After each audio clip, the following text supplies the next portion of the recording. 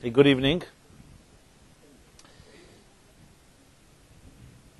And good evening to the web audience, wherever you may be. So the subject of this of tonight's talk is, I like the name actually,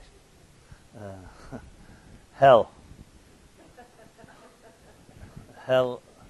Two types of hell. Hell of ice and the hell of fire. In Hebrew, in Talmudic sources and Kabbalistic sources, we have the concept of a Gehenim, which is the name in Hebrew for hell. There's a Gehenim shel sheleg, like a Gehenim, a hell of snow and ice. And there's Gehenim shel eish, a hell of fire. And it's a topic I don't believe I've ever addressed, so some new material here.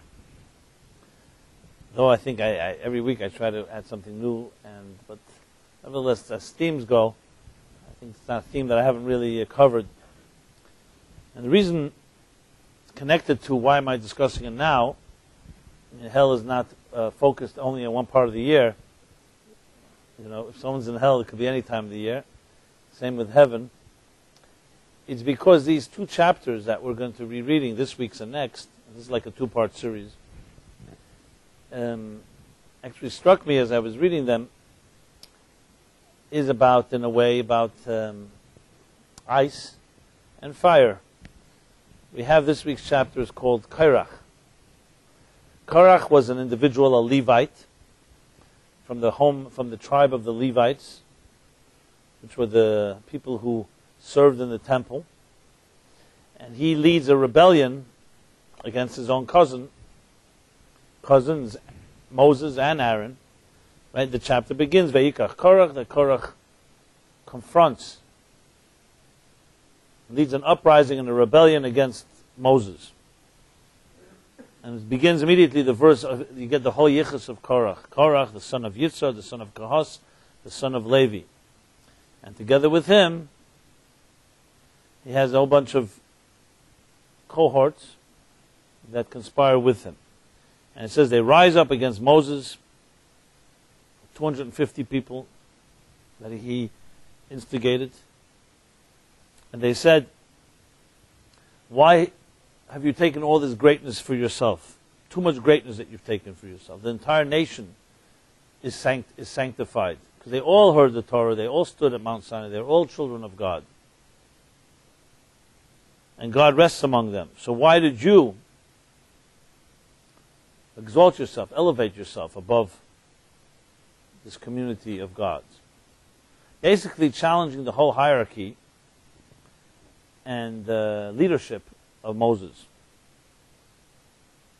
The next verse says that Moses, when he heard this, he fell on his face, so hurt by it. The obvious reason is not because he was personally assaulted, but because he knew this was a rebellion not about him, because Moses was the humblest man. We just read a few chapters back. Moses was the humblest man. He never wanted this job in the first place. God had chosen him, despite his arguments not to be the leader. And he realized what this is about, so it hurt him deeply. And the story goes on about the confrontation and what takes place. But the connection with hell is this.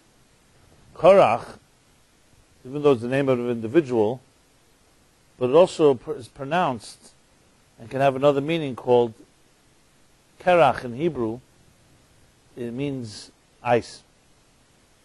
There's even somewhere an expression that says Korach Hagadol is like the great glacier, the great piece of ice. So Korach also has the meaning of ice.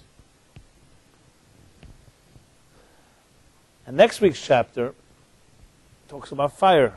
Right, the beginning of the chapter is the burning of the red heifer on the altar.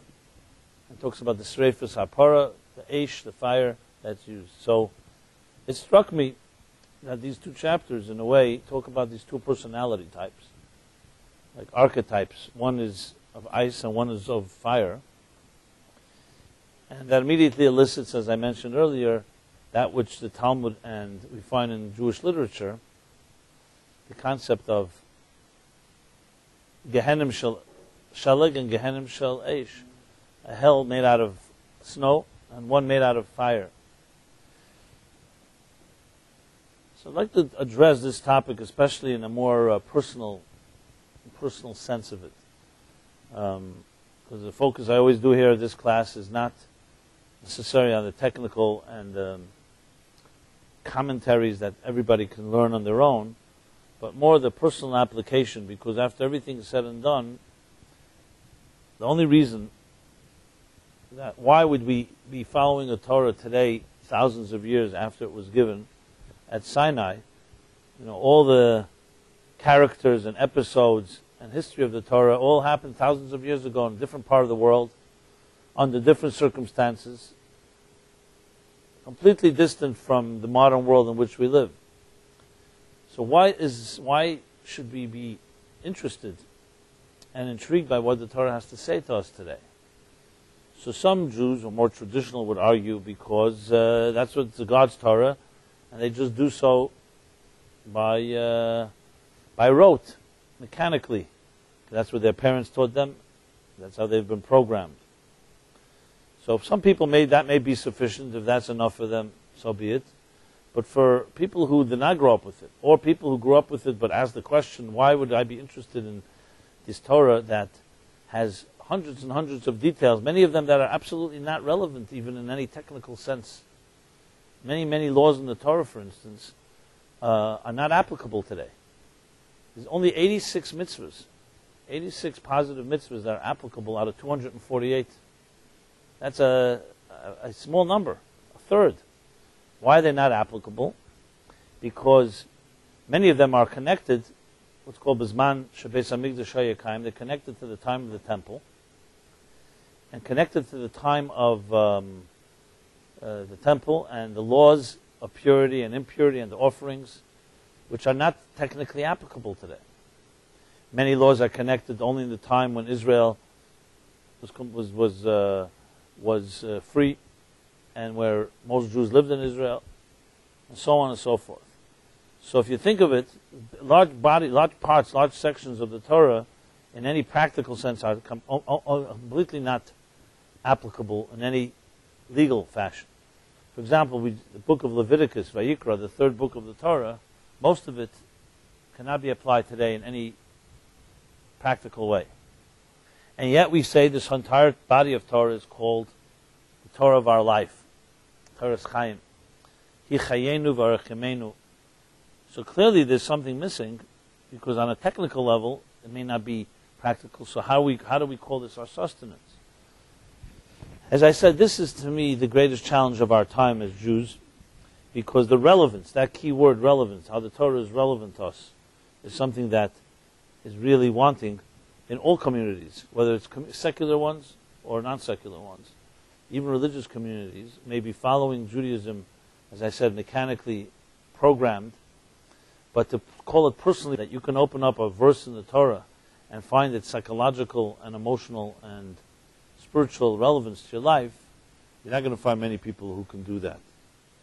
And when we have issues like that, issues in areas of relationships, or dealing with different losses and trauma, or issues between parents and children, all the psychological stuff that we all have to struggle with in one way or another, most people will go to therapists. First they'll go into denial, of course, but once they force themselves to deal with it, will not usually open up a Chumash, or Bible, or Torah, or Talmud, and look for answers, because it's impossible to find them here.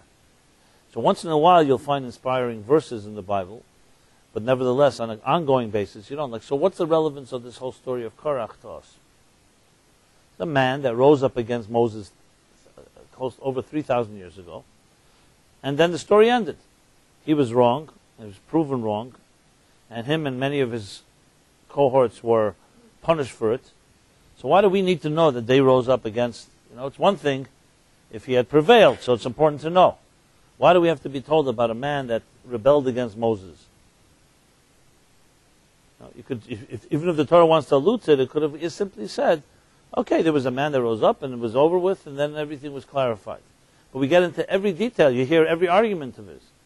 Usually, if someone prevails in any historical sense of the word, you usually hear more details about the one who prevailed, not necessarily the arguments of the one who challenged. So why do we need to know about Korach's challenge when he was wrong at the end of the day?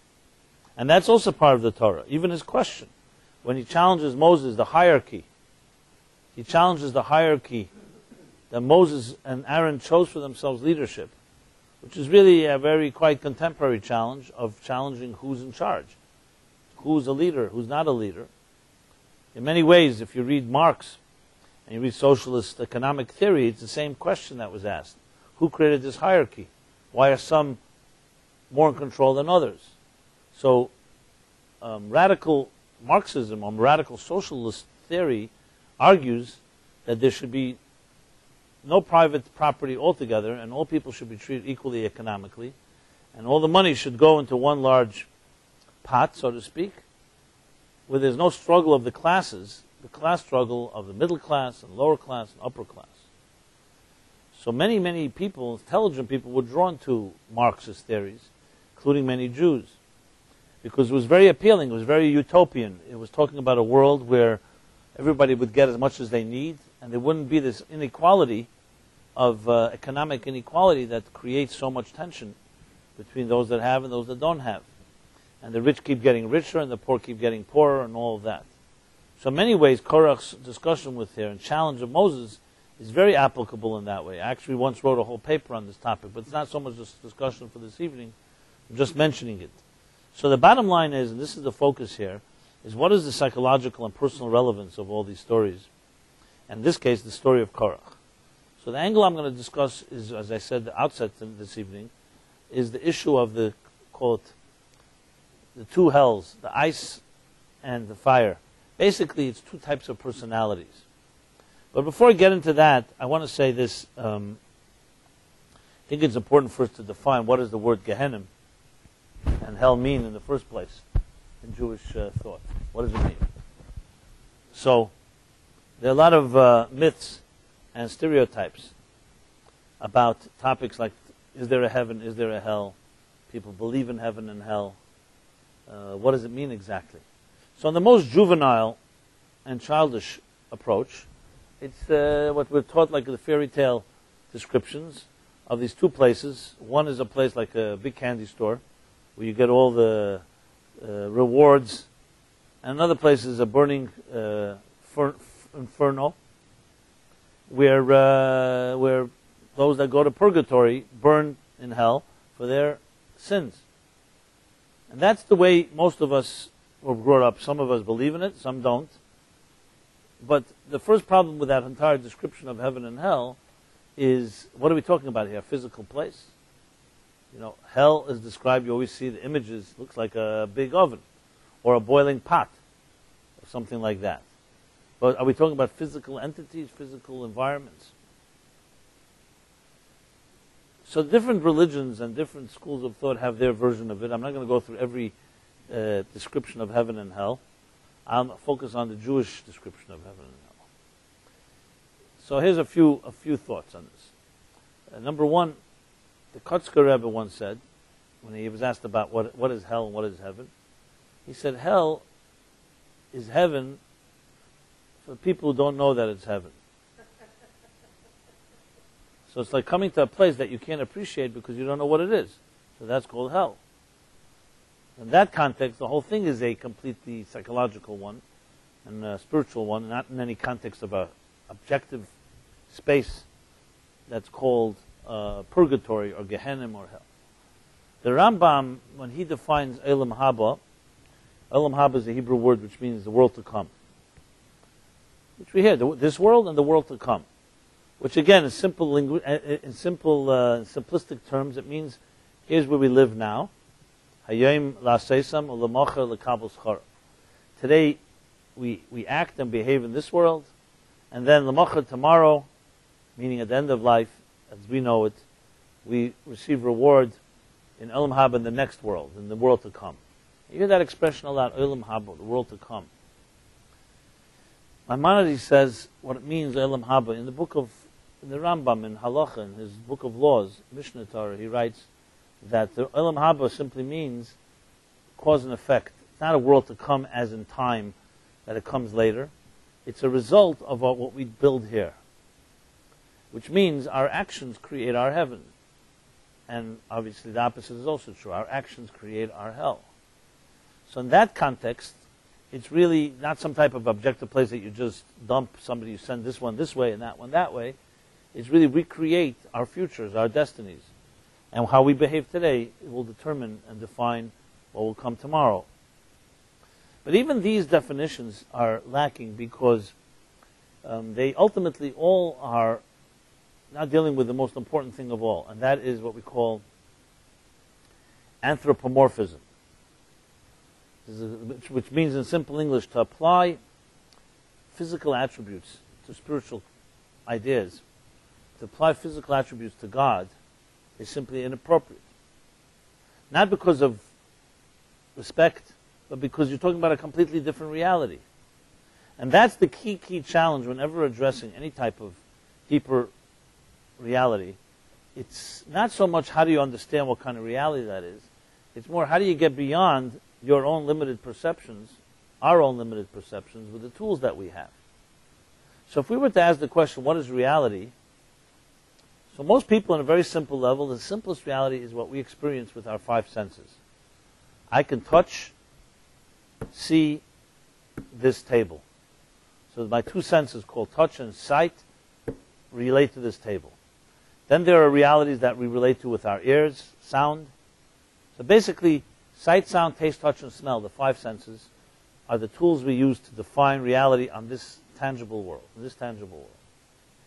So anything that fits those five things, if you've seen it, you heard it, you tasted it, you touched it, or you smelled it, you define as some form of reality. Now that's nice, but we know that it doesn't stop there. Because what about, like, let's say, a theory like 2 + 2 = 4? You can't taste, touch, smell, see, or hear it. So that's more of an idea. And we also know it's real because it's our ideas, our minds comprehend it. And what about something like love or pain? I don't mean physical pain. Emotional pain, anguish, anxiety. They'll not fit into the criteria of the senses, but they're absolutely real. They're in many ways much more real than this table. Because this table, who really cares? When you're anguishing over something, you're agonizing, it affects you in a very profound way. So its effects are much deeper, in a way much more real than many of the tangible things in our lives. And you start digging further and further, the question is, how far can you go? And what tools do we use? So the real challenge in all these issues, and this is the greatest challenge, is we are so accustomed, I would say worse than accustomed, we're so programmed and hypnotized by sensory tools that it takes effort to get beyond your own senses to experience things that are beyond the senses. Which is why we have the constant battle. As much as you may understand that something is right or wrong for you, it still doesn't mean you're going to act on it. How often do you have a situation where you're tempted by something, and you know in your mind and your heart that it's not healthy, and even while you know, you still act on it because the power, the seductive power of material existence is so powerful that even if your mind and your heart tell you that on a spiritual level or on a deeper level it's temporary, the pleasure, and it's not something that will be nothing permanent about it, we still make mistakes. Just to show that even a person who's a completely spiritual human being, not completely, nobody's a complete spiritual, but even someone who appreciates and doesn't need to work hard at relating to a higher reality that is not tangible, is still seduced by this material world. And this is not a small challenge, it's a very profound one. And this is really the challenge in any discussion about heaven and hell as well. How can we relate to a heaven and hell when we're so, as I said, seduced and shaped by our sensory way of defining realities? So the classic example, I've given it many times here, is when everyone asks the question, where does the soul go to after death? Where am I going to go to after I die? That question. Or where did my father's soul go to after he died? I hear this question so often. And it's a very basic question, a very common one and an appropriate one in a way. because when you're connected to someone who you knew as a soul inside of a body, and then that person's soul departs the body, you want to know where it went. You want to know whether you can still connect to it. Does it see you? Even if you don't see it, you still have a relationship. And the day when our souls go back to where they came from, will we reconnect to the souls of those that loved us and those that we love?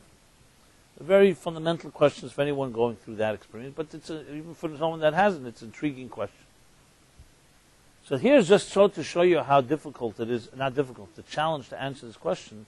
The question itself is based on a very arrogant premise, you can say. The premise is this: I exist and I'm here. So my question is where the soul goes to, as if you are where it's at, and where the soul goes to is like something that needs to be established.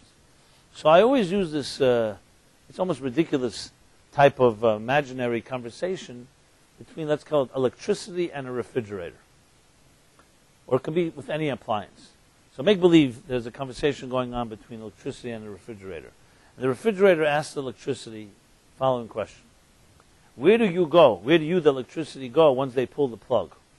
You know, when the refrigerator is plugged in, so the energy is going in, electricity is energizing the refrigerator. The refrigerator is refrigerating and cooling food. Freezer is freezing the food, or whatever you put into that box.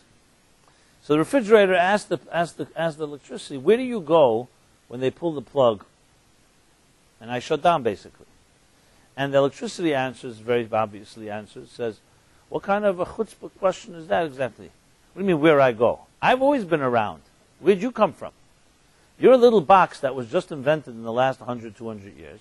You ask me where I go. I was here long before you ever existed. And I just go back to my natural space, which is not occupying a space. Then in some way humans figured out how to bottle me electricity and contain me in a box called a refrigerator. And now you think you own me. And the question is, where do I go when they pull the plug? So in other words, what's happening here is, and the same you could say about the soul and the body. Our question, where does the soul go to, is assuming that we are where it's at, and this is reality. Since this is reality, it would be the equivalent of a child sitting in this room and doesn't know about anything outside of this room, and someone leaves the room and the child says, where'd you go to? As if there's nothing that exists outside this room. There's a lot that exists outside this room, except in a small mind. A small mind is unable to fathom it. So the same thing as on the material level. Just because we exist on this material world, this doesn't mean this is it. It means it's one piece of a big picture. And who knows how big that picture is. We know today there's a conscious and there's an unconscious. What does the unconscious look like? And the unconscious is a lot vaster than the conscious. So there's much more that we don't know than we do know. Look, just take the human body, a 5, 6 foot frame that weighs a few hundred pounds, 100, 200 pounds. Let's stop there.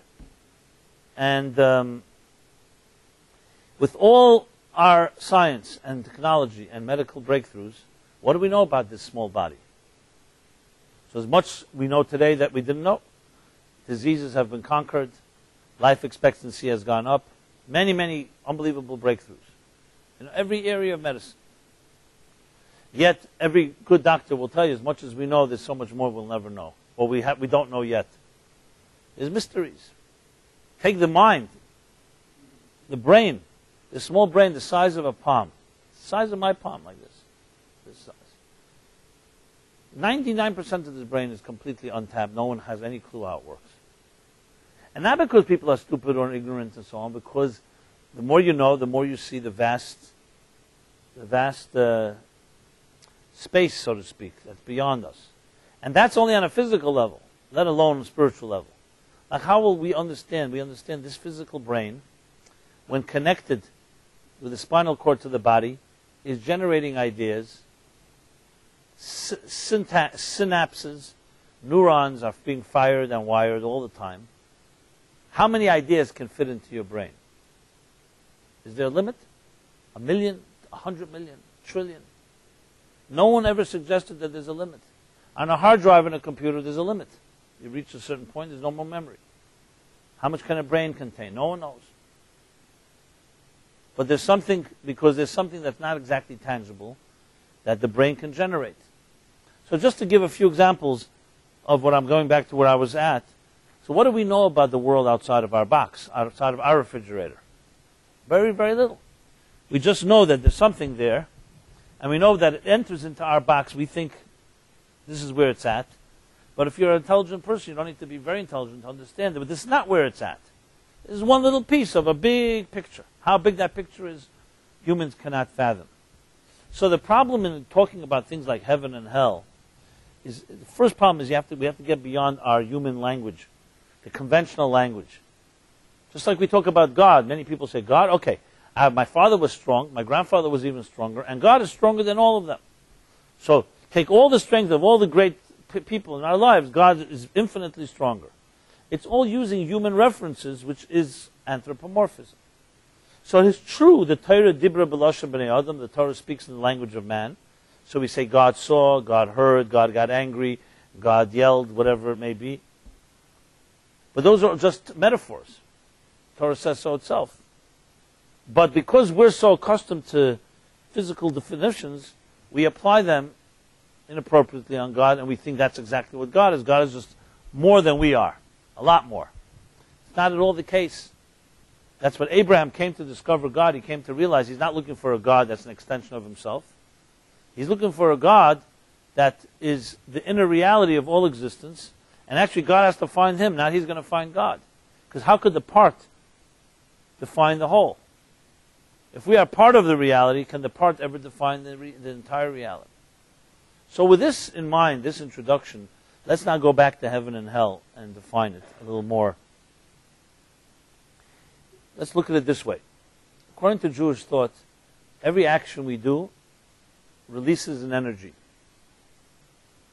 I am using that words very deliberately. It releases energy. We're not just doing an act. You do a mitzvah. Mitzvah comes, the root of the word mitzvah is not commandment, it's from the word connection. The word avera, which means sin, doesn't mean a sin. It means a disconnection. Mitzvah comes from tzavsa, the Hebrew root, and avera comes from havara, to move away from, to be displaced. So think of it this way. If life is like a machine, machines work a certain way. Certain things make the machine work better, and certain things make the machine break the machine. The Torah's body of laws is not just a bunch of laws that God decided to think up of. The way we understand it is the blueprint of the cosmic engineer that put this machine into place, called existence in our lives, also gave us an operator's manual that tells us what makes this machine work and what doesn't make it work. Some of it we could understand, some of it we don't fully understand, but that's the essence of it. And when you study more, you understand more. With that in mind, then every action we do, for good or for bad, releases an energy. It could be a positive energy, it could be a negative energy. We're either connecting or we're disconnecting. That is why, what I said earlier, that we create our heaven. How we will behave in this world will be what the shapes, the building blocks of what will come the rest of your existence. So like I said before, where does a soul go to after a person dies? A soul doesn't go anywhere. A soul never occupied space in the first place. A soul hovers on a spiritual plane that is hard for us to relate to because we're physical creatures. We think in terms of space and time in very structured ways. A soul is like, think of it like the electricity. It lives on a different plane. Same place, but in a different plane. It's not somewhere you're going to travel millions of miles in outer space and you're going to meet heaven. You go to another place, you're going to meet hell. These entities exist right here, and all the souls are right here in this room right now. But they're not here as we are here, because we're here on a limited material level. Like if I asked you the question, if you turn on your cell phone and you got on the phone, there's cellular vibrations in this room. You can't see them. How many subatomic particles right now are generating energy as we sit here in this room right now? No one can even imagine. It's impossible to imagine because it exists in a different dimension. How many atoms are in this table here? It's an infinite number. Because atoms are extremely microscopic, but they're very real. They define and shape reality. So in a sense, the idea of thinking of heaven and hell is really of thinking in terms of cause and effect. That our actions create energy, and our energy turns into something. The ultimate reward, we're told, is Mashiach's coming. The end of days, the Messiah will come to this world and bring peace to the world. And this too is understood absolutely in a very distorted, juvenile way. As if it's like, like some retirement village. At the end of our work, we're going to retire in a nice big golf course, and there'll be peace. Much more profound than that. We build the messianic reality right now. Each action a person does releases an energy that is forever and ever. How, for example, would you explain to your children the following question? What really matter? Why would it really matter for me to be a good person when all of us at the end are going to die, and we're all going to be eaten by the same worms? So who really cares? I don't mean to be so graphic, but who cares if you're a good person or not such a good person? What would we answer our children if they asked that question? What do we answer ourselves when that question is asked? So the conventional prerequisite answers you usually get are like this. It's just the right thing to do. It feels right to be good. God wants us to be good. We don't always understand it. That's the way it is. I mean, the list goes on. And I'm not saying those answers have no legitimacy at all, but frankly, if someone was a skeptic, all those answers can be challenged. It feels good. What does that mean? And if somebody feels good by not doing something and helping others, then that's right. Okay, God wants us to be that way. Is there anything more to it than just God wanting? And what happens when a person dies? What happens to all the good deeds that they did? Only real answer to all these questions is that it doesn't die. The body may die. The soul never dies. The energy that we release through our deeds in this world forever change the world. Forever. Right? You hear that, Spencer? Forever. And therefore, the sacrifices that our parents and grandparents made from the beginning of time were not to naught. They didn't go to the graves with them. To use the example I'm using here, they put building blocks in place that when all of these building blocks would accumulate, it would change the existence. According to Jewish mysticism, the reason we live in a free world today, politically, and the reason there's such high level of technology is not because people are smart and they figured it out after a while. It's because the cumulative energy of good people for thousands of years has in a way refined and elevated and transformed the material universe. To put it in more scientific terms, matter and energy is always the two forces that we try to connect. There was a time where matter and energy were two distinct worlds called a duality. Modern science has shown how matter and energy are really one. In the world of matter, for example, thousands of miles makes a difference. In the world of energy, you can get on a telephone or television and in a split second know what's going on millions of miles away. It transcends time and space. And when scientists figured out how to manipulate matter, that it should become conduits of energy, we have what we call technology. The mystics take it one step further and they say that's because good energy released by accumulation of millions and millions of good deeds over the years has pierced the layer of coarse materialism that allows energy to flow easier through this world. I mean, it's a very mind-blowing concept, but it's a very powerful idea. You don't have to accept it, but this is what I'm telling you, what the mystics say. So the Messianic world is a world where matter and energy converge to the point of total fusion. Einstein put it this way, E equals mc squared. He said energy equals matter, basically. Today, that's not a mysterious thing. When he said it, it was a mind-blowing thing. People did not think of it that way. Today, it's common. Our lives are controlled by invisible forces all the time. Look at every gadget you use. All technology is based on invisible energies. When I say invisible, I mean invisible to our tools. So, with that being said, the idea of a heaven and a hell, if you think of it that way, it takes on a whole different shape. It's not the kindergarten, nursery school version of heaven and hell, where purgatory if someone burns. It's a result of our behavior. Except in this world, we're limited vision. For example, would a healthy human being put his hand in fire? Never. Because you know fire is going to damage you, going to hurt you. So then the question is asked by the mystics, if that's the case, why is it that we can hurt each other? Why can we do sin when we know that sin is the spiritual equivalent of putting your hand in fire? Because you don't feel it. That's the difference. We're not sensitive enough. It says in the books that we all human beings are part of one large organism.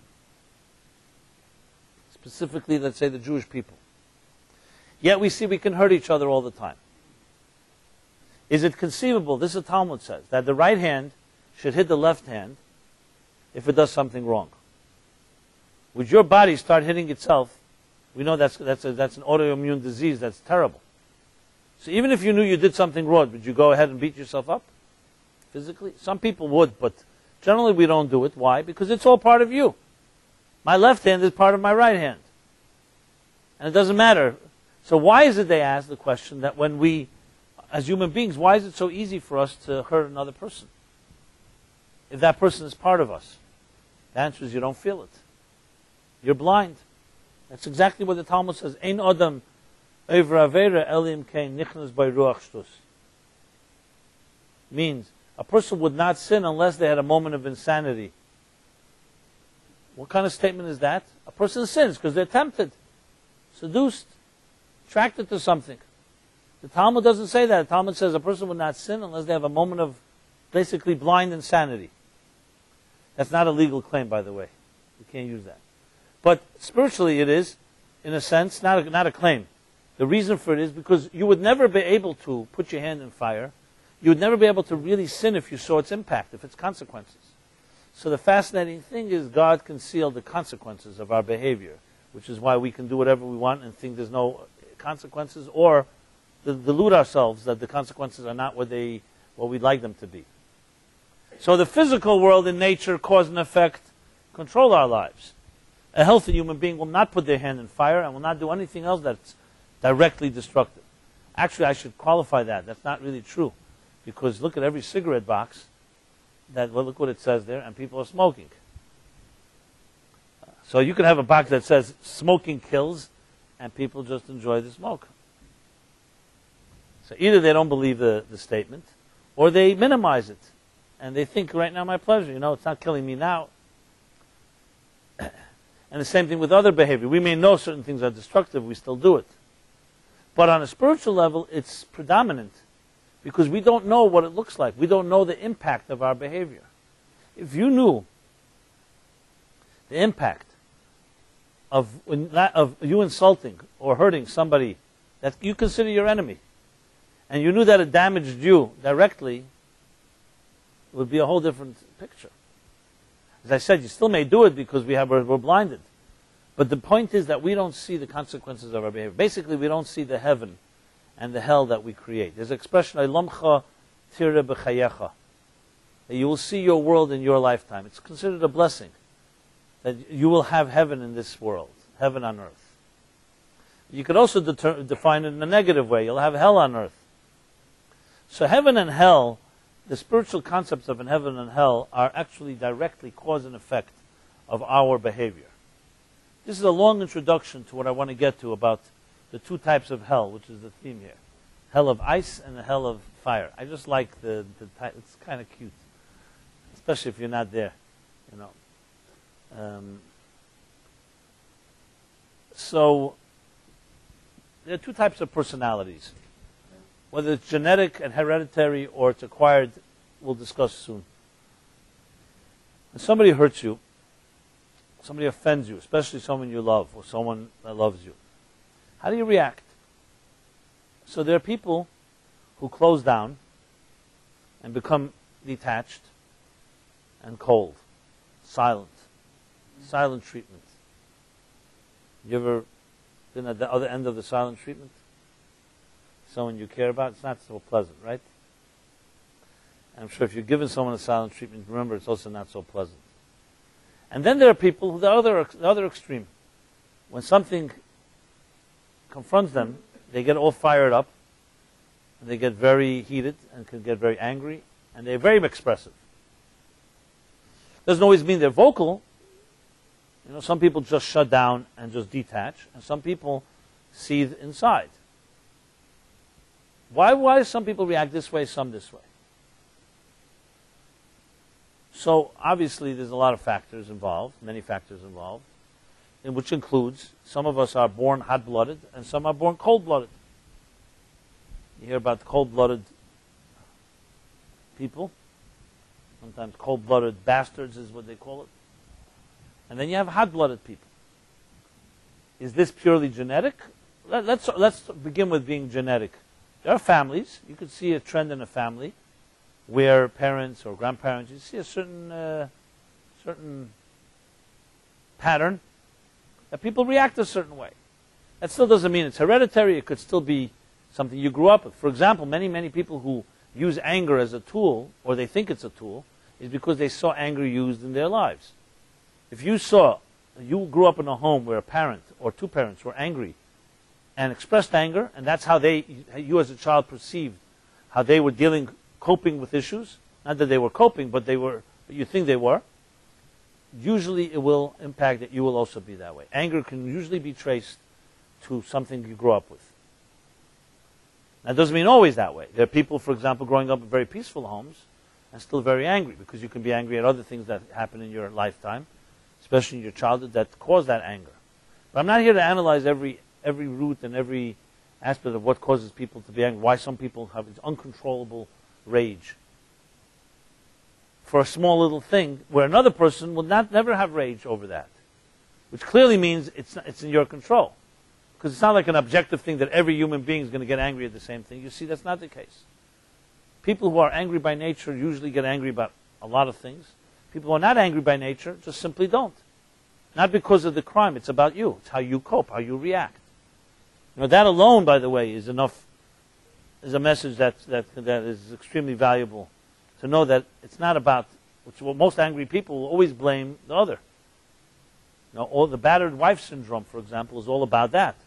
It's about, what did I do wrong? The person who did the crime is never wrong. So they were provoked. That answer you always get. Oh, if I didn't provoke him, he wouldn't be so angry. That's complete baloney. Person gets angry, I don't care how bad the crime is. Listen, the Germans did plenty to the Jews, and it caused plenty of anger. Yet the Jews don't go up and blow up cafes in Germany as a result of revenge. Our revenge is we'll rebuild our lives, and we'll have greater families, and we'll come back to Berlin and march Hanukkah with a Hanukkah menorah in the Berlin center of the city. So that's also a way of channeling your anger. So it doesn't mean that we have nothing to be angry about, but there's different ways to react. So in other words, it's not about what shape it takes. So going back to this cold-blooded, hot-blooded, so there are factors, different factors that cause us to react different ways. Usually it can be identified with what you saw in your life by the people that most shaped your early life. In other words, in our impressionable years as children, how we saw our mother and father react to situations usually cause us to react similarly, whether we know it or not. So if our mother would shut down and give our fathers the cold, silent treatment and cold, it's usually a method that you begin to assume and adapt in your own life.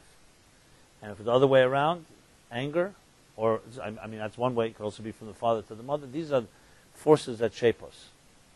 And they're very profound, because even if it's not genetic, this doesn't mean it's easy to change. Because as many point out today, nature and nurture can become almost as powerful as nature. If you've been nurtured a certain way from a very young age, it almost shapes you as if you were born that way. And it's as difficult to change that pattern of behavior as if you were born with it. Maybe not exactly as difficult, but very, very close to it. Besides for the fact that you, in the early years, get defined by your behavior, it's also because the neurons in the human body, in the human mind, get reshaped. If you start developing a certain reaction to things, your actual system, your whole physiology, can get reshaped according to that system, even though you weren't born that way. So, without going to unnecessary elaboration on this topic, so when we talk about the different ways we react to things, the concept of the hell of ice, or the hell of fire, even though on one hand you could think of it as an objective reality, is very much the hell that we create in our lives. Rage, fiery reactions, creates a hell called a hell of fire. Coldness and detachment and silent treatments creates a hell of ice. Both are unhealthy, period. That's the first thing we have to know. Now, you could say, so why? Well, how should we react? How should we react? Well, why do you think somebody detaches? Since we're talking this week about Korach, ice, Korach. Why do you think somebody detaches when they're hurt or they're offended? Is it because of punishment? Are they getting even? Or is it something else? Well, usually detachment is a result of fear. You can say detachment is fear, which means you're afraid of getting too hurt. So what you do is disconnect before you get too hurt. This is very common. It's not the only root. I'll discuss some others as well. But detachment can be a result of fear. It's like, think of those creatures, those animals, like a turtle. Fear is afraid, its head will go right back into its shell. We have the ability psychologically to put up a wall or walls to protect our inner layers. They say the porcupine has the softest skin of all creatures on this earth. So that's why it was blessed with these sharp needles to protect it, because the underbelly of the porcupine is extremely sensitive. So you can argue psychologically that detachment is really a way of protecting ourselves. So per se, that's not necessarily a bad thing. That's the way that's called an immune system. You're being hurt, you're going to do something to protect yourself. However, you're in a relationship with somebody. What are the consequences of this? Does that mean that you cannot be vulnerable with that person, so you have to shut down, you have to detach? So this is an analysis of what it means to be cold and detached. Here you have the story of Korach. I feel awkward in this silence. So, you have the story of Korach. And maybe this is what explains why he was called by this name. So Korach challenges, he was a great man, they say. Pikachoya, he was also a very wise man. And he came from royalty. He was from the tribe of Levi. He was not downtrodden. And yet, of all people, he's the one that comes and challenges Moses about leadership, which seems odd. If he was from the lower class, you could say he's coming to rebel. But if every challenge he has to Moses is a challenge about him too. If Moses is not a leader, then neither should he be.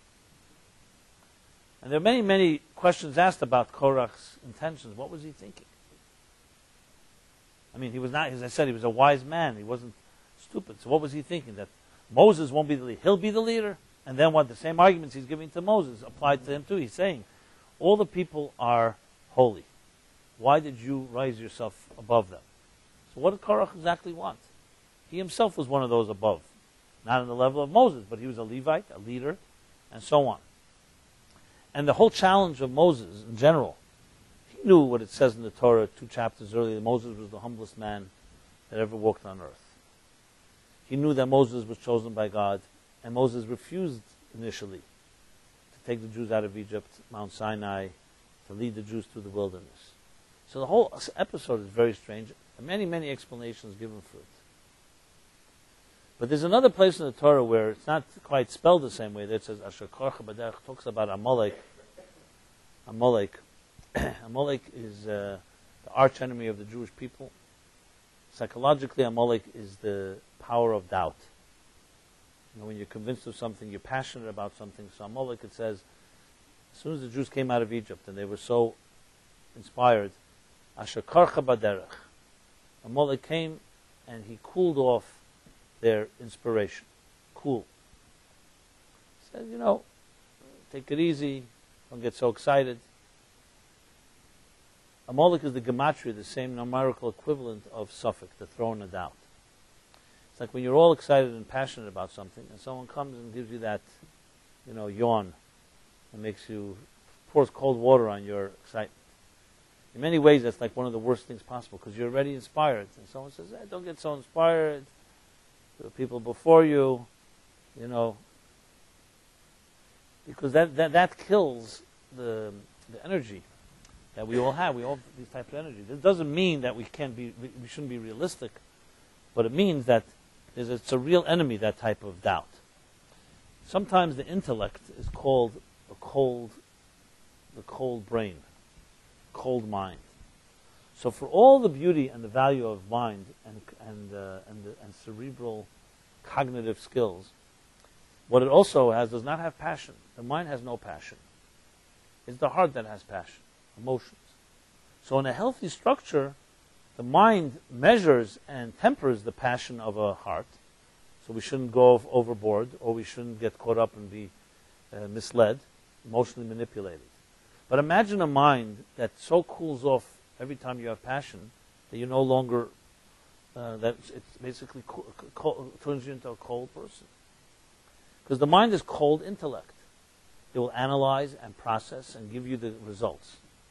It cannot tell you love or don't love. The mind can say there are good reasons to love this person. There are good qualities. But the actual love is an emotional reaction. So emotions is where heat and cold come from. But the mind, by nature itself, is a very cold force, which sometimes one Hasidic Rebbe once called it, is nothing as dead like the mind. Because it can deaden something. If you overanalyze something, you can overanalyze it to death. You can kill any passion if you start intellectualizing it. Now, that doesn't mean we shouldn't use our minds to analyze and process and make sure it's a correct conclusion. But never let your mind become the final arbiter. It's a process. It's like research. Let the mind do its research, but it's not the final decision maker. So the captain of the ship may be the mind, but it's not the ship. You need to live your life. So in a healthy relationship, your mind checks out to make sure you're not getting caught up in the wrong relationship. It shouldn't be dysfunctional. It should be balanced. But a mind, after all, is an excellent computer. You want a computer deciding whether you should love or shouldn't love in this world. So in that sense, what Korach was, precisely because he was a pikach, he was so smart, it says pikach chaya. Pikach is more than just smart. Pikach is like shrewd, very savvy. He was precisely because he was so smart, that was his undoing. Because his challenge was very legitimate, which is why the Torah documents. It's a very good challenge. He's a very good argument. He says, all the nation are holy. God rests among them. And why did you, Moses that is, and Aaron, the brother, tisnasu, exalt yourself and lift yourself up above everybody? As I said earlier, I want to compare Korach to Marx, but this is the argument of all great thinkers of hierarchy. Why is there a hierarchy in the first place? Can we all speak directly to God? Do we need an intermediary? In Judaism, there's no such thing as intermediaries. So Korach was pretty smart. He was asking a very important question here. We all could connect to God. Everybody stood at Mount Sinai. So why did you lift yourself up? And he used his mind to kill the whole idea. And what is the ultimate answer to this question? So Korach, before we get to the answer, was basically challenging with his mind, very similar, and they can't compare Korach to Amalek, because Amalek is a true Russia. Korach, they say in the Shpola Zayda, he's called Korach, is the Helik Zayda Korach, his holy grandfather. So Korach was a holy man in many ways. Though here he made a mistake, but his mistake was not ungrounded. There was a lot of basis for it. Rashi, other commentaries explain that Korach's mistake was he saw greatness for his family, but his mistake was it wasn't him, to come generations later. But regardless of the explanations, the bottom line is he challenged something here. And what the answer to his question? The answer to his question is, it's true, nobody ever disagreed that all of us are not equal in the eyes of God. The difference, however, is that some people have refined themselves to the point where they're not intermediaries, but they're people that we turn to because they can be role models. So to say, for example, get rid of the whole hierarchy and leadership. Yes, if Moses was driven by ego and by power, then Korach was right. But if Moses is the humblest person chosen by God, Moses was not about controlling people. It was about being an example of what a godly person in this world is like. So most of us, even though, as I said, all of us are connected directly to God, the difference is there's some people who have worked harder and refined themselves, and the rest of us are consumed with our material concerns. And that's why you need leaders from a Torah perspective. Not because they're smarter than us. It's because we are sometimes distracted by daily life. Now that requires more than just wisdom. That requires a whole true commitment, relationship. You see, from Korach's point of view, intellectually speaking, they're all equal, who cares? But he wasn't thinking like a leader. He wasn't thinking like, how do you create a system? Because in that case, little children too are equal. We all have souls. So why should children be educated by their parents? And why should children go to school? We all have souls and we connect directly to God. The answer is because the soul comes down into a physical body, into a physical world, and it doesn't have the knowledge and direction and natural inclination to be a refined person. So it needs good role models and teachers. Not because those teachers are closer to God, but because those teachers or those mentors have refined themselves to the point where they can be a role model, an example. And Korach, in his cold wisdom, wanted to cool all that off and dismiss it all, forgetting about the big picture. And we need to know the story because we need to know about a Korach. We need to know his arguments. It's not just about who won here. His arguments have value. Even today, his arguments have value and they have merit.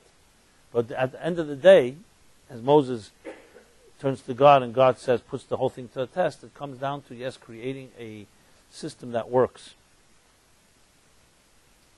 So many lessons in this about leadership, about ego, about pride and all that. But above all, what's relevant to our discussion here was the end of the story is Korach and his cohort end up getting swallowed by the earth. They go into their hell, swallowed by the earth. The question is, why were they swallowed by the earth? What kind of punishment is that? So there's an expression that we read in the previous chapter that says when the scouts went into Israel, they came back with this terrible report, and they used this expression. They said, Eretz Echeles Yishvel, the land that consumes its inhabitants. Because they saw materialism as being a force that consumes us all. Like, who hasn't compromised? I discussed it last week at length. Who hasn't compromised their own higher values because of the pressures of marketplace? All of us.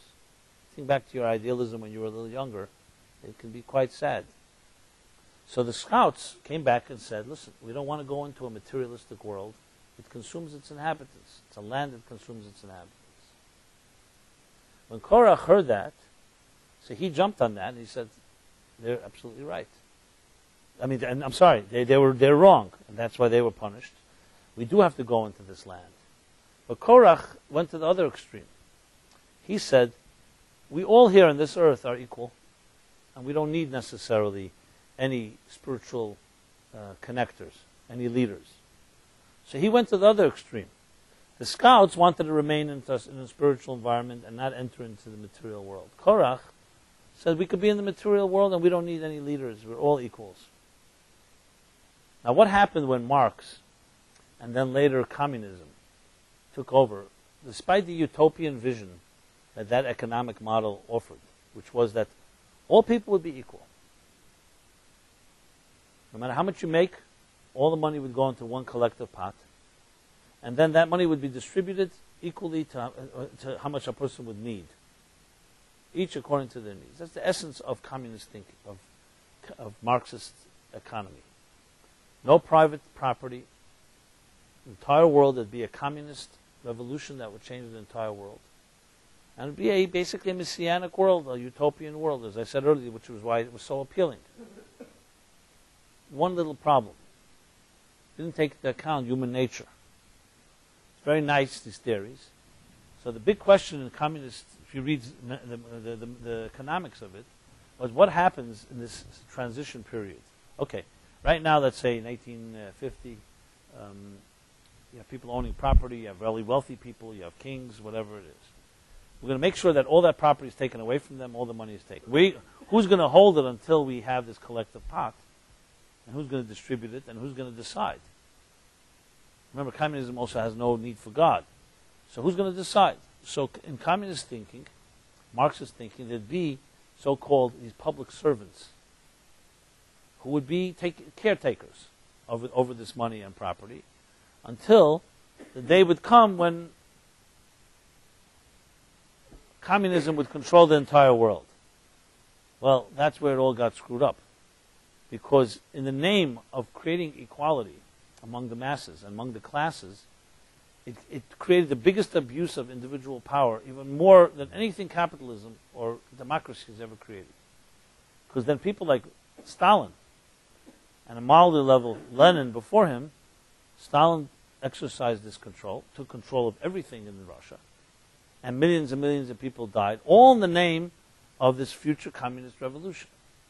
And he became the single power that owned it all. Exact opposite of Marxist theory that there's no one individual that owns anything. Because that's human nature. Power corrupts. And there's no such thing as a transition period. As soon as you give anybody control of the cookie jar, they're going to become the abusers. So everything Marx writes about in his economic theories about the abuse of power, the alienation of workers and all that comes in the world of capitalism, happened much worse in the world of communism, because then the power was completely controlled by one or two people, usually one. Why am I saying it? Is because in the name of equality, you end up destroying the universe too. So, though it's true that all people are equal, that doesn't mean all people have earned their right to lead. And not everybody has earned their right to be a teacher. It means that all of us have souls, and our souls are equal in the eyes of God. But actualizing a soul and having one is not the same thing. So Korach was arguing this cold-blooded approach to existence as everything being equal, and what is his punishment? He's consumed by what he gave so much power to. What happens to him, what the Meraglim, the scouts were afraid of, the land that consumes its inhabitants, is literally what happens to Korach. The land that he so worshipped consumes him and his cohorts. This is what happens when, this is the so-called cause and effect of the cold as ice approach. So let's apply it more to our personal lives. There will be people in your life that are going to inspire you.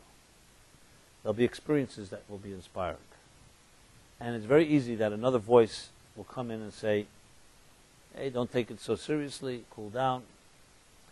The voice that kills passion, the doubts, and so on. So everybody's got a kerach, ice inside of them.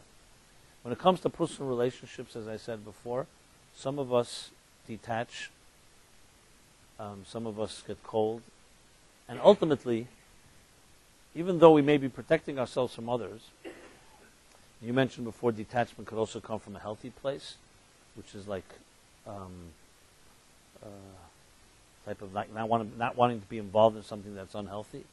But ultimately, it's like a common story. I deal with it. I just dealt with it recently. People who've been hurt very deeply in relationships usually shut down on a certain level.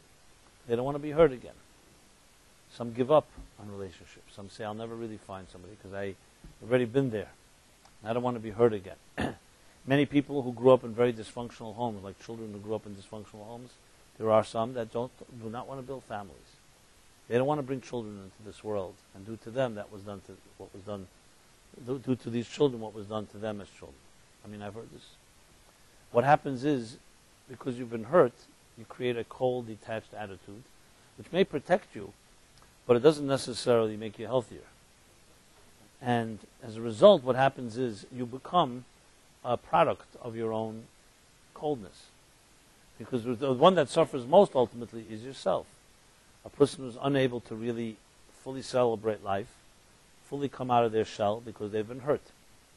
We all have elements of that. Everybody does.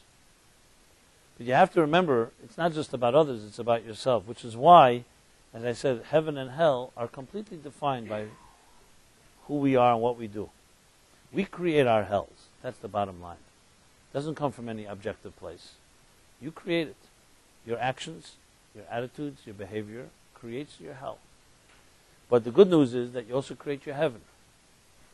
Those of us that get beyond the fear and allow ourselves to be vulnerable and don't just cut off to the point you do not return. Learn to build a heaven as well that comes out of that. So there's a challenge that each of us has in our attitudes. Yes, some of us are hot-blooded, some of us are cold-blooded. Here's like a suggested thing. Now, I don't know how many of you like hot food. Anybody here likes hot food? Like, spicy hot food? Yeah, you do? So, you think that people who like hot, spicy food are either Sephardic, Mexican, or just hot-blooded creatures. But let me tell you a little surprise. It may be the exact opposite. There's a interesting thought. If you look at the difference between music of the East and music of the West, or more specifically called Arab, Muslim, or even Sephardic music, more from the East, and Western music, like European, Russian, and so on, you find a general key distinction. Most Arabic music is very melancholy, sounds like wailing, almost like a cry. Across the board, even their so-called lebedik, even their lively songs, have a certain wailing element to them. Western music, most of it is very upbeat. Western music includes rock and roll and music we know, contemporary music. Some Eastern music has seeped into Western music, but generally those are the two distinctions. One is very, very much more like a melancholy, wailing, sadder tones, almost like crying out. Another is very upbeat. So there's a interesting statement from a great mystic called the Baal Tanya. He writes like this. He says, the Baal Shem Tov says that tainuk tmidi ain't tainuk. Ongoing pleasure is not pleasure. Pleasure is always from novelty, from something new. If you have something, you get too accustomed to it, you're not going to have pleasure from it. You may still love it, you may still care for it, but pleasure comes from something unique. Something that becomes too common, it's very hard to have pleasure in it. So he explains the following.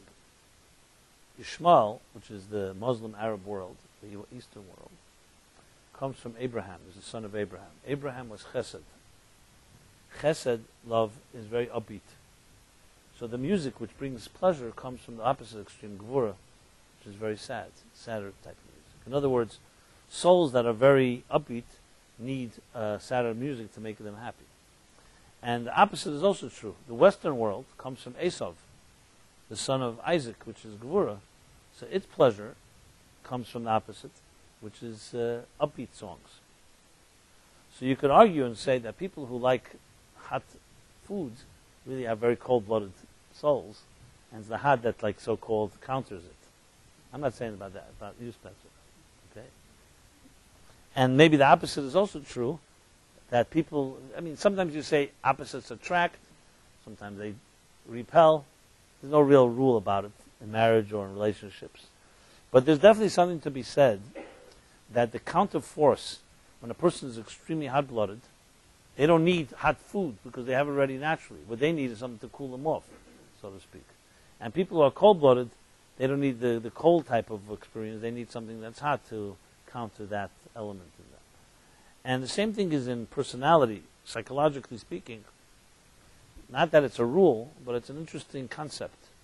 That if you are a cold person, that last scene in Zorba the Greek, where you get the cold Englishman asks Zorba to dance, to teach him how to dance. People who are very cerebral and very intellectual often can't let go. They can't let go. They can't dance, sing. Free abandon is usually not in the domain of people who are too cerebral, because they're always in control and everything is calculated. But it's the healthiest thing for them to let go because it releases a whole other energy. And the opposite is also true. People who are the opposite extreme, who are very called gregarious and open, very extroverts, their healthy balance is to find some place where they go to that's more introverted, a little more quieter. The bottom line is extremes are never healthy. Maimonides says always take the middle path. If you've gone too far to the right, you may need to go to the left to get back straight. Like when you're driving, if you've gone too far to the right, the only way to get back is not to keep going straight. You got to veer to the left to get it back to the middle. Psychologically, the middle path is balance. Extremes are never healthy. So the idea of ice and heat. We'll talk about heat more next week, which is a hotter topic, no pun intended.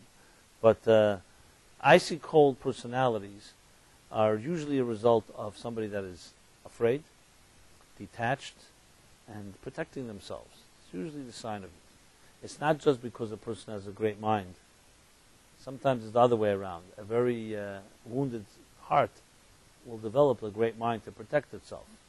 How is it? Churchill put it this way. He said that in times of war, the truth is so precious, you have to protect it with an army of lies. Which is why misinformation is so critical in time of war. You have to constantly protect the truth with a whole army of lies. I'm not suggesting that is what's necessary here, but the point of the matter is that the most sensitive parts of a person are the parts where we usually build armor and other protective forces. So the oyster, natural pearls, where they come from, right? A natural pearl is the secretion of an oyster that is a piece of dust has entered into its very sensitive innards, sensitive skin. So a piece of dust enters into an oyster. What an oyster does is it secretes a certain cream-like substance that hardens in order to protect it from the dust. And that hardened secretion is a pearl. So oyster pearls. The pearls are actually a product of an irritated oyster, if you want to put it that way. So things we value are interesting, how they become value, pearls, and so on. Same thing is with diamonds. These are all based on underground pressures, always coming as a result of usually of intensity that's not always coming from a healthy place originally. So the idea psychologically of Korach or of a hell of ice is to look at ourselves and how we have our own detachments. Some of us in the need of control will always remain detached in a certain way. We may know how to fake it. You can fake plenty of attachments, but you always reserve a back door out because you don't want to get hurt. You don't want to get hurt. But the truth is, relationships is the best way to describe a healthy relationship is a celebration of vulnerability. It's a celebration of vulnerability. And the cold attitudes that we have are actually undermine not just relationships with another, with a relationship with yourself. Because you won't go into, and are afraid to enter into the deeper parts of your personality. Korach was, as I said, a brilliant guy. But his big grave mistake was he did not appreciate what leadership really is. You see, because a man like Moses was not about being in power. It was about sensitivity. He was the ultimate sensitive human being. Korach could no longer be trusted as a leader because his whole point was he saw power struggles. He saw Moses as he saw himself. It's about who's going to be in control. It's not about control. It's about sensitivity. Ultimately, Moses' great power was his sensitivity. Sensitivity, when they say Moses was a shepherd, because he was sensitive to the sheep. And God says, I choose my leaders by how they treat sheep. King David was the same. When Moses was tending to the sheep of Yisrael, and one sheep wandered off, and he pursued the sheep. You'd think among thousands of sheep in this flock, so one sheep is missing. So what? How did he even notice? But he noticed, and he came running after the sheep. He found the sheep standing by a brook of water, trying to sip some water. So he realized the sheep was thirsty, and he felt bad. So he carried the sheep back on his shoulders to the flock. Nobody was watching. The owner of Yisrael would never have known. So God said at that moment, if that's how a man treats sheep, one sheep, and so sensitive, he's the person I want to be the shepherd of my people. So this is the first time Moses is described in the Torah. You'll say, Moshe Hayeroya. That's his first description of shepherd. We have many rabbis today and many heads of institutions and organizations. But I don't know how many shepherds we have. I'm not trying to be negative, but that's what it comes down to. The Moshe, as a Moshe Rabbeinu, was ultimately a sensitive soul. And he responded to souls that way. That is the essence of Moshe Rabbeinu's leadership. Yes, he was wise, and he was a scholar, and he received the Torah. But that's what he was. He was a sensitive soul, but ultra-sensitive, and that's who God entrusted his people with. Korach was a brain. I'm sure that Moshe was also a bigger brain than Korach, but Korach was only a brain, and lacking the sensitivity. So it was cold, the cold man. And leadership, life, is not about the mind. The mind is critical to process, as I said, to analyze. But the heart, the life plays itself out in the world of the heart. And that's why the idea of coldness, kerach, ice, is always considered to be, in the words of the Kabbalist Klippa, it comes from a negative place. It never has positive results. Sometimes you need it to protect for temporary, but it's never a place. Warmth is always a symbol of life. Cold is a symbol of death. Lifelessness. So the cold mind is a lifeless force. It's a lifeless force that has a lot of power in it, but it's ultimately should not be the controlling force.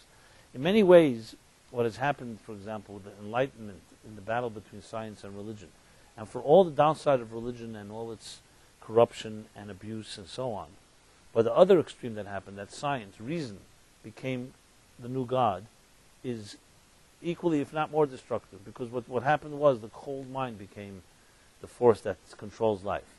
When you talk about God and talk about faith, there's no way you can only approach it from an intellectual way. You know, the whole idea of trying to prove God exists with your mind. For every proof God exists, there's a proof that God doesn't exist. God created an agnostic universe. It's very easy to deny God's existence. If you want to appreciate God and want to appreciate life, you have to enter the domain of the heart. And I'm not saying an uninformed heart. It has to be an informed heart. But life plays itself out in relationships. Relationships are emotional. From when we were young children, everything is about our emotions. Then we develop minds which are healthy to, as I said, to guide us. But if the mind replaces the heart, the mind becomes the new God, you have a world that is completely cold, indifferent. You know, you meet professors, intellectuals. Some of them are like the worst people you'll ever meet in your life. Even though they're so brilliant and they're shaping the minds of our youth. They have no hearts. They've gotten disconnected from their hearts.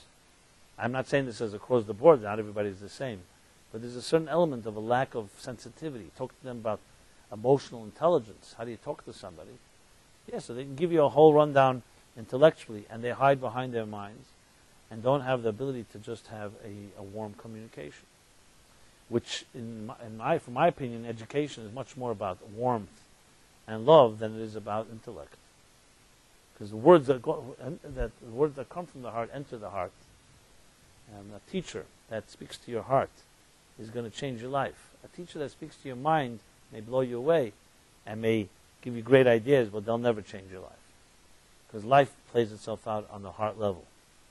So we have this paradox of mind and heart, cold and warm, and then we need to balance the two. Unfortunately, we live in a world of extremes. It's either one or the other. And that's where all the troubles come. So we have here a chapter that helps us focus on this part of ourselves. You know, you're cold. Are you cold or you're warm? Or you're hot? Many people, as I said, fluctuate from the two extremes. To be somewhere in between where you can access and you can, at will, access both warmth and cold, knowing each circumstance what is necessary, is a healthy human being. In other words, fear is not the driving force. It's what is correct is the driving force. So there are times where we do need to be cold and detached and analyze something. But there's a time where we need to be warm and hot and passionate and connect to it and not just remain detached. It's a process.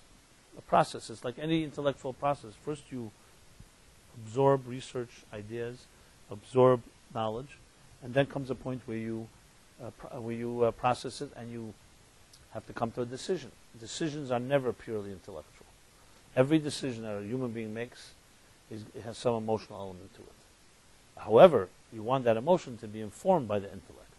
There's going to be an emotion. You're going to have a gut instinct, or like why go this way, that way. There'll definitely be paths that your mind told you is definitely not the way to go. But when it comes down to it, investing here, should I invest here or should I invest there? Is not always going to be a purely intellectual one. Intellect will lead you to a door, but then there's some element of warmth. Like an instinct thing, where you know somebody, you may feel that somebody's smarter, but the other person you can trust more. Trust is not an intellectual thing. Trust comes from from obviously from experience. You can't just, you have to earn trust, but it's definitely in the realm where intellect meets the heart. So there are many ways that we can manifest this idea of cold-bloodedness, hot-bloodedness. But the key thing to remember is that there are consequences. It's not just a game, because what your attitudes will shape the hell or heaven that you're going to create. So I know people, because of their warmth, have created a real heaven for themselves in this world. People that come in their presence always feel warmed by them. So there's a litmus test for all of this. You know, people you meet, I'm sure everybody has their sphere of connections, your networks that you're connected with. And think of it, next time people that you know well, does that person warm your heart or cold? What's the other extreme? It freezes your heart. And it's important to know this, because people who warm your heart are people who give off warmth and exude warmth, are people who have a heaven of warmth. And people who give off the other extreme, which we'll talk about, the fire. Because remember, there's the fire that's also negative, which is anger and so on. Create a hell of fire. And the same is the opposite way. There are people who are detached and cold. They create an environment that's like a refrigerator. So yeah, you may get a little cooled off around them. Maybe it's good for a hot day, but you're definitely not going to get inspired, and your heart will not be warm. So I want to wish everybody to have heartwarming experiences this week. Not just this week, all your life, but it's a good time to begin. And to look at ourselves. You know, I think that most of us have two voices. I don't know which one's the dominant one. That comes down to each individual. Some of us are colder. Some of us are warmer. Some people are very cold on the outside. You get to know them, they're very warm. Sometimes the other way around, which I think is worse. Very warm on the outside and very cold inside. And that it should be translated into the fact that warmth, like light, attracts. Cold things repel. For example, ice.